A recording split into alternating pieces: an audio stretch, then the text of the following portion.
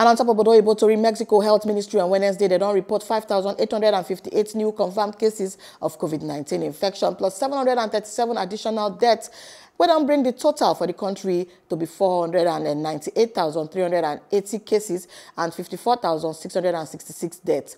The government don't still hear and say the real number of infected people fit go higher than the confirmed cases production of 400 million doses of COVID-19 vaccine for Latin America, and that one will start early next year. And our executive for pharmaceutical company AstraZeneca PLC and this one on Thursday, as of the region coronavirus death toll, it is stand on top 230,000.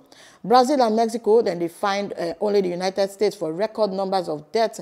We don't pass 70,000 medical workers, and they don't catch the coronavirus for inside Mexico. The plight of healthcare workers, they complicate effort to contain the outbreak, and we don't fight the economy and still cost millions of people their work.